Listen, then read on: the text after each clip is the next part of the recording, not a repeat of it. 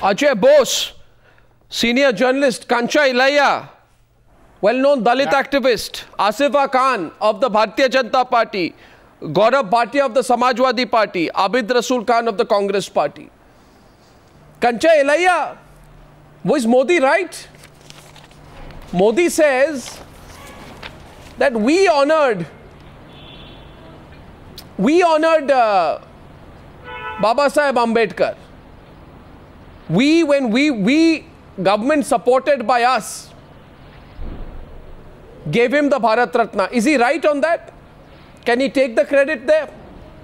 No, absolutely wrong. Wrong. I think of all the parties, BJP has no right to claim any legacy of Ambedkar.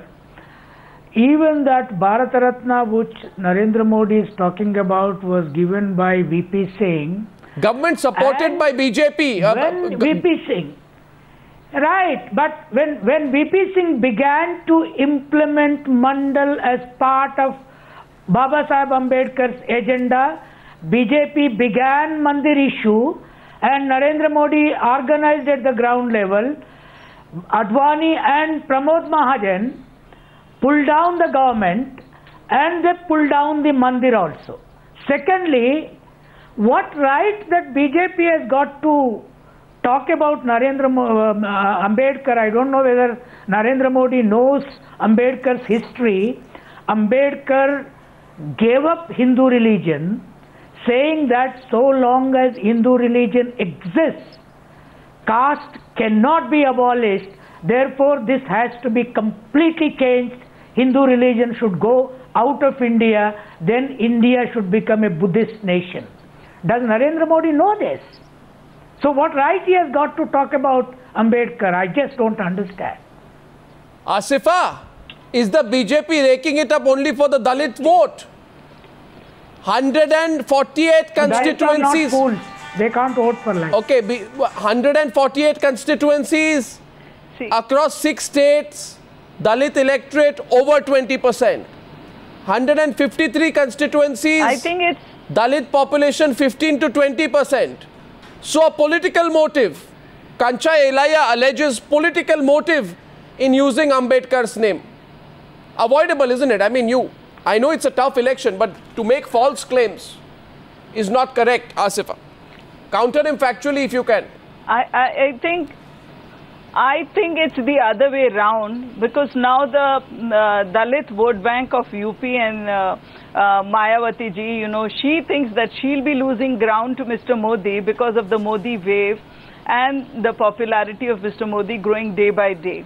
So this is the utter desperation where they are trying to say that they are the possessors of Ambedkar ji and nobody else can talk about Baba Saheb Ambedkar. I think this is vote bank politics. Why is she not talking about general? Why is she not talking about all of us as Indians? She's saying, and why is she focusing on Ambedkar when Modi is bringing out his name? Just understand Ambedkar, read Ambedkar. Ambedkar gave away Hinduism. This party is a Hindu party. What are you talking? Please read at least 5 pages of Ambedkar and talk. He gave up Hinduism. He said so long as Hinduism is there, no Dalit can be safe in this country. No OBC can be safe in this country.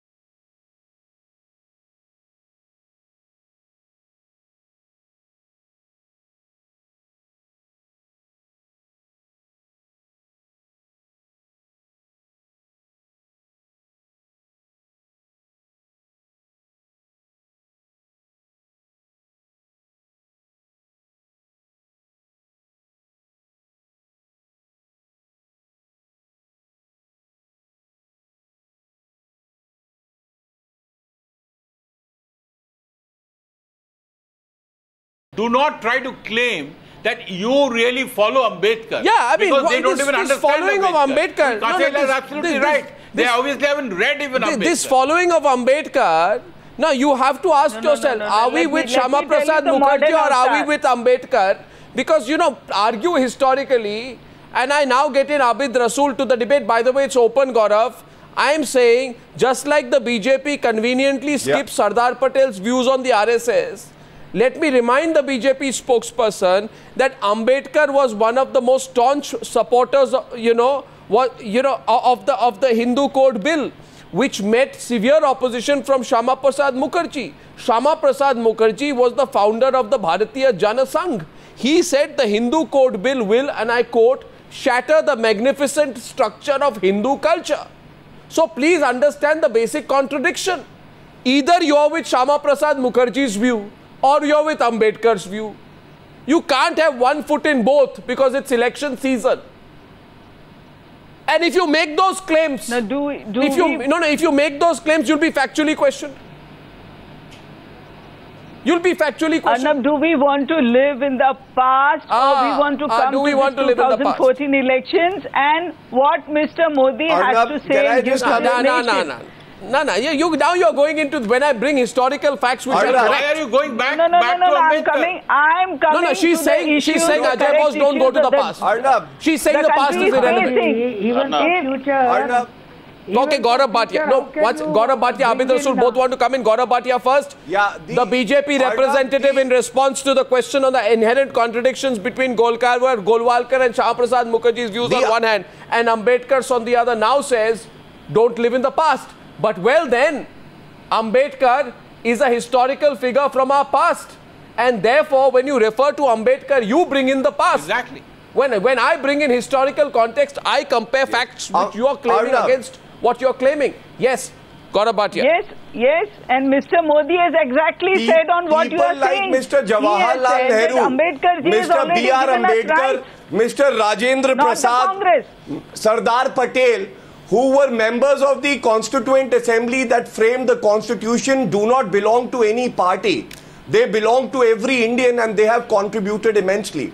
But the facade of Mr. Modi is so very evident that today, on a pious day like birth anniversary of Dr. B R Ambedkar, rather than talking about the positive contributions of the man, he could still only think of shehzaade, he could think of elections, he could still think of only garnering votes on Mr. Ambedkar's name. And this is the unfortunate part. He started with a Statue of Unity. I'll tell him why. When Statue of Unity did not fetch him enough votes, that Statue of Unity of Sardar Patel was abandoned midway. Now he's talking about Mr. B R Ambedkar. So what do you mean abandoned midway? Dr. Ambedkar. What do you mean abandoned midway? Why not talk about the valuable contributions like he drafted the fundamental rights, chapter 3 of the Constitution. It's not abandoned, but let me tell him.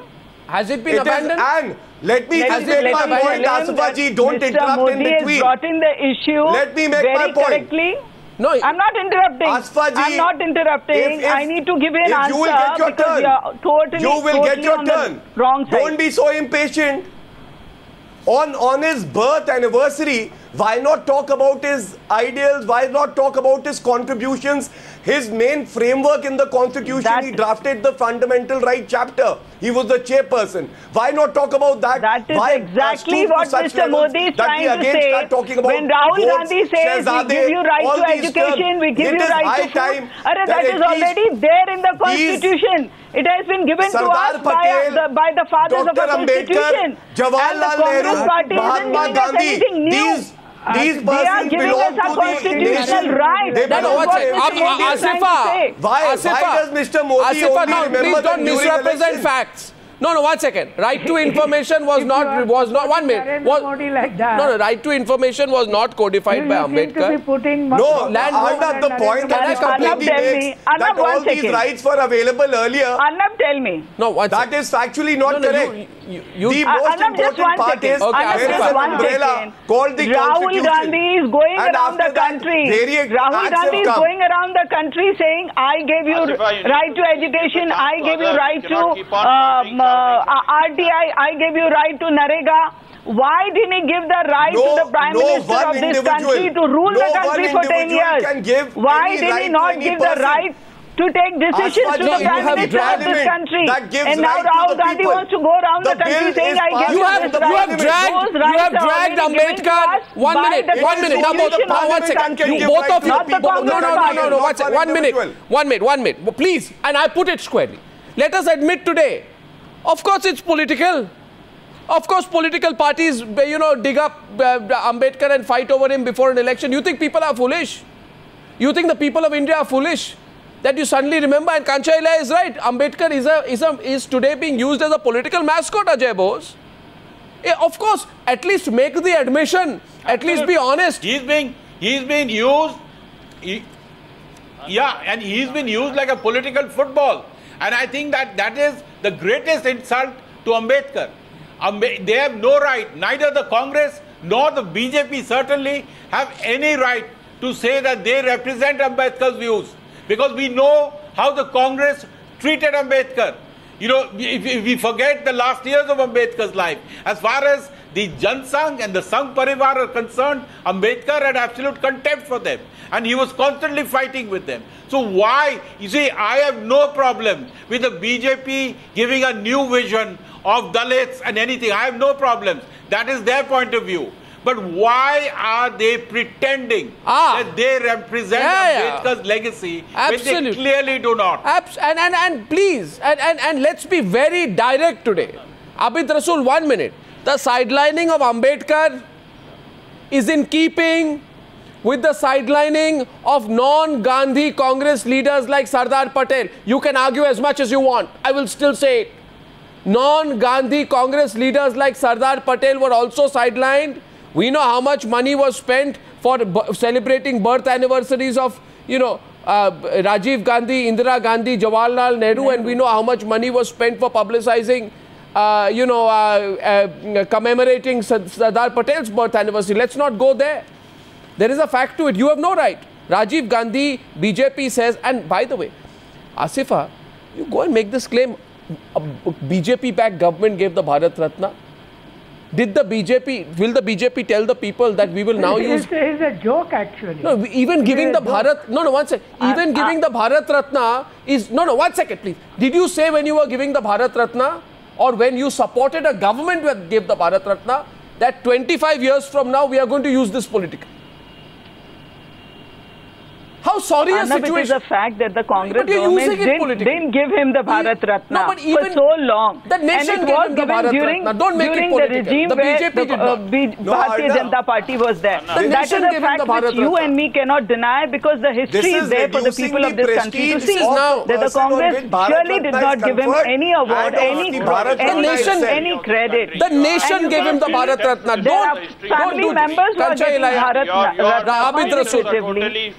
I feel now, and a remark on this. I think Modi ji was absolutely right when he made this. Abid Rasool. The second important point I would like to bring is, you need to give a chance to others. Abid Rasool, please. You're ranting continuously. Abid Rasool. Yes, Gujarat if she allows, Modi ji has implemented everything in the name of Asifa, 1 minute. Abid Rasool. Why can't we talk about that? Why can't we talk about the weaker sections of this country rather than talking about religion and caste? You cannot speak continuously. This is not right.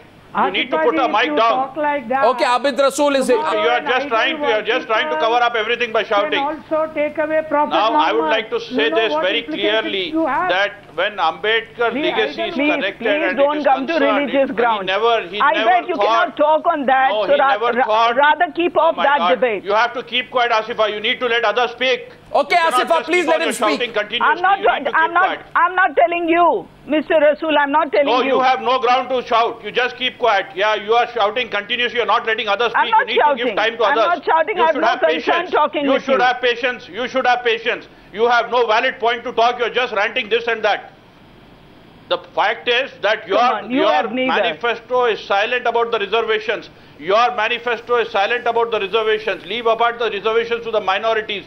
Can you commit on this channel your stand on reservations for Dalits, BC and SC? Can you commit today for the fact that you have not come out with any sort of white paper on reservations? Is it also a fact on 30th April your this Prime is not a debate on manifesto, but still if you want to hear, the BJP is committed to work for the weaker sections of India. We don't want to segregate anybody in Dalits and Muslims. Modi ji wants to work for the weaker sections of this entire nation. Why do you want to go in for cheap and divisive politics? Why can you address Indians who are weak as weaker sections? Why do you want to prefer Hindu and Muslims and Dalits before Indians? I can't understand your point. And you have no claim. So you have taken the action of shouting down other speakers on this channel. In fact, your leader has two moral grounds. She's out today, all of a sudden, trying to be holier and thou and teaching us Indians.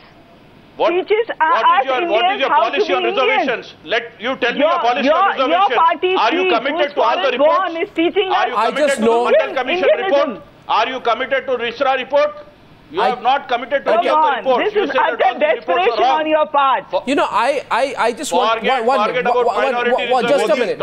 Can I make a point now? Abid Rasool, Mr. Rasool. I just wanted to point out. Mr. Rasool, just Gaurav, before you come in, I'm taking a straw poll. 1 minute, please. That Jawaharlal Nehru. Gaurav, just a small point I want to make. I just want to make a small point. How sorry is it today? How sorry a fact is it today that in the middle of a general election, we pull out Ambedkar and fight over him on who owns the Ambedkar legacy? I think Ambedkar would feel really sorry for this fact. That's point number one. All political parties say we will not do politics of caste. All of them do it. And the worst part, and I place this on record, is that yes, Ambedkar got the Bharat Ratna very late. I am saying it. Let people like it or not like it. Rajiv Gandhi got it in 1991. He was assassinated in 91. Indira Gandhi got it in 84. One second. Indira Gandhi got it in 84. She was assassinated in 84. She got the Bharat Ratna. Nehru got the Bharat Ratna. The fact is Ambedkar got the Bharat Ratna in 1990. He died in 1956. So he got it very late. But after that, should we now, before an election, fight over who gave him the Bharat Ratna? Is that a fair thing to do? Is it fair that today this great man, we denigrate him, his memory by saying who gave him the Bharat Ratna, I gave him, you gave him, etc. I mean, for God's sake, I don't think this is appropriate before an election. There have to be some Lakshman Rekhas, Asifa and Mr. Rasool. You have to, agreed. I think nobody will appreciate it. Nobody will appreciate it. We do not. We have never. Well, I think another condemnable statement. No. Mr. Modi said 3 members. Mr. Modi said 3 members of the family received Bharat Ratna immediately after their deaths, but Parliament did not have a portrait of Ambedkar till the NDA government put it there. Fine. It was in 1989 that Ambedkar's portrait was first unveiled in the Central Hall of Parliament by VP Singh. He was Prime Minister then. It was not an NDA government. But nobody did Ambedkar a favor, did they? Kancha Ilaya? Not an NDA government. It was not an NDA government. No, it was a United National Front government. Fundamental fact. But did you do Ambedkar a favor? The fundamental fact is, Aruna, the fundamental fact is that if BJP and its Prime Ministerial candidate tries to own Ambedkar through the means of Bharat Ratna, that he got Bharat Ratna when we were supporting that government, does he know that Ambedkar, when he took to Buddhism, he said, no Dalit, no Buddhist should worship Rama, Krishna. And these are the people who do politics in the name of Ramakrishna, and these are the people who try to systematically butcher people in the name of Ramakrishna. And Asifa ji does not seem to realize one small answer. That if tomorrow Narendra Modi who said, just a minute, Asifa ji, Narendra Modi who said, talking about Muslims, Hum Panch Amara 25. That was his slogan in 2002. If you take Prophet Muhammad near to him, I pity you. I pity you. When will you come out of that mentality? When will you come out of that? See, what in mentality Islam, is that? the mourning is for 3 days. What mentality is that? And for a widow, it is 4 months and 10 days. But for you, it is 12 years. You still don't want to come out of that mentality. You don't want to let us move on. What are you talking? And let me remind you of the previous statement. Ambedkar ji also said that the reservation in this country should be for 10 years. Are you saying that Narendra Modi has given up his Hindutva today? Tell me. Come on, give me an answer. Ambedkar ji also said that the reservation should be there only for 10 years in this country. What do you have to say on that? No, do you agree with Ambedkar ji today? Or you defy him? No. So long give me an answer that the nation Okay, 1 second. You can't.